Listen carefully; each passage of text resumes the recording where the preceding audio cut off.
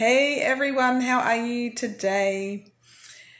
Hopping on today on a video to talk to you about imagination and how it creates your reality.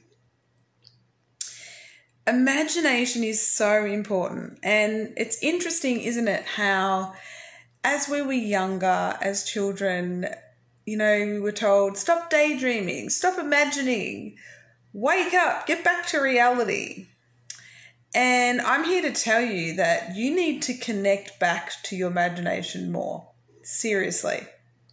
Because if you think about it, everything in your reality is created through imagination first, okay? We are imagining all the time. We just don't realize it sometimes. And we're not using it to our advantage at times to create the reality that we want.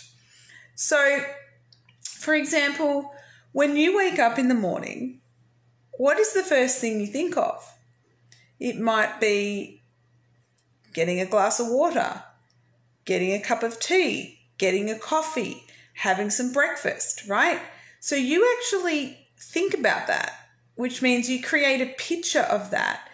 And then all of a sudden you're there having a cup of coffee, tea, breakfast, whatever it is. But first you had to think about it. So you had to imagine it, and then you were there. Everything in your reality was a thought first.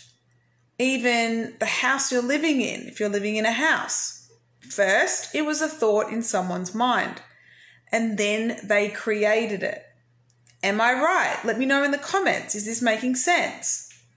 So imagination creates your reality. Like, it's amazing how us as humans can imagine things and bring them into our reality, into the three-dimensional reality, and see them physicalize, right?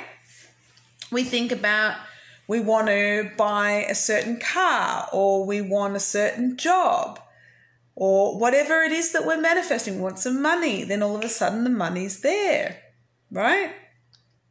When we put it out there, we've naturally thought about it, which has created a picture in our mind about it. And then we bring it into our reality, okay? So today this video is really about talking about you connecting back to your imagination.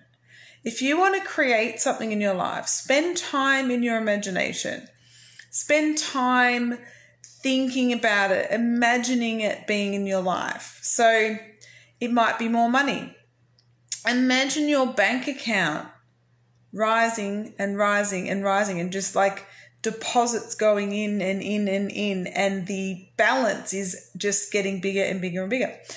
If you want to manifest a house, get specific and clear on what you want to manifest. See it, visualize it, right? And, really get familiar with it in your brain. Now, your brain doesn't know the difference between what it imagines and what is real, right? So when you are imagining, your brain, because it doesn't have any eyes to see, its eyes. Your conscious brain is what is showing the subconscious, because the subconscious can't see. So it actually doesn't know that what you're imagining, right, is you're imagining it, like you're not actually there. It doesn't know that. It thinks that it's real, okay? Doesn't know the difference.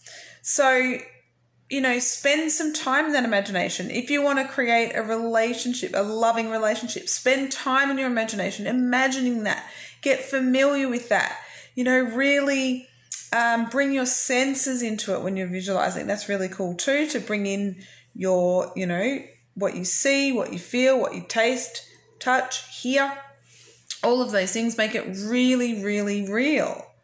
Okay? And then when you do that, when you spend time in that, it won't be long till you've actually physicalized it into the three-dimensional reality and you're experiencing it. Okay? Your imagination is key. I cannot say this enough. Okay? You've been told that Your imagination isn't important. Get out of your head. Stop daydreaming. But I'm telling you now, that is where your power lies. So let me know in the comments if this resonates. Let me know if you are going to start using your imaginational power to create the life that you want. I want to know. Alrighty. Have an amazing night, and I will talk to you all soon. Bye.